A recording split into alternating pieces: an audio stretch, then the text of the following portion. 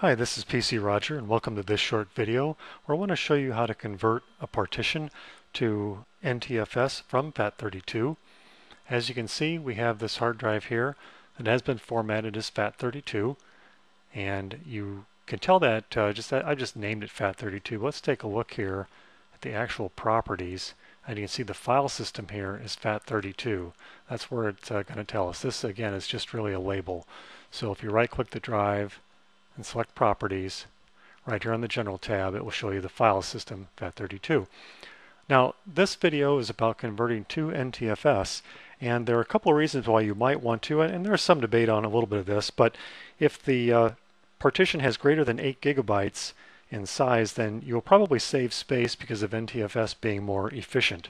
Another reason you might want to change is that FAT32 has a file limit of 4 gigabytes, and especially with big maybe backup files or video files of some kind or another, 4 gigabyte may not be enough, and by converting to NTFS you can go larger than that. But NTFS is also faster and it is far more secure if security is an issue for you. So in order to convert from FAT32 to NTFS, I want to go to a command prompt, which I have conveniently on the desktop, but if not, you can look in Start, Programs, Accessories, and they normally bury it right here. I move it. But another way you can get it is by just going from Start to Run, just typing a CMD, and again we are on Windows XP here, so it can vary with different operating systems. And here you have a command prompt. Now from a command prompt,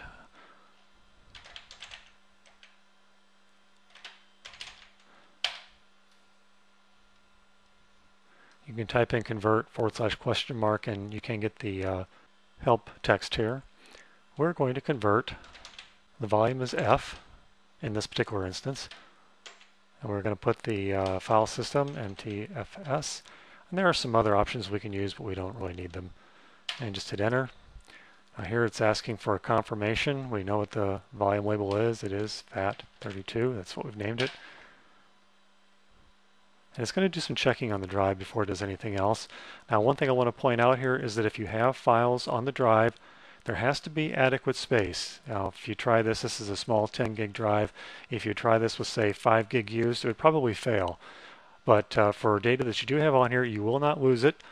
But as I always like to say, back up first. You never know what can happen. Murphy's Law, certainly worst things will happen at the worst possible time. So back up if there's anything important on there. But I have never seen file, or I should say data loss from this conversion. And there the conversion is complete. You can close that and double check here. Now it still says FAT32. Again, that is the label, and I can change that. Properties, you can see file system is NTFS.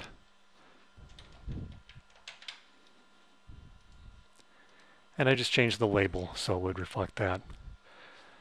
That's all there is to this video. This is, again, not a really a debate as to why you would want to convert from FAT32 to NTFS, although I did mention a few advantages, but merely wanted to show you how to do it. Thanks for watching. Please stop by my website, www.pcroger.com.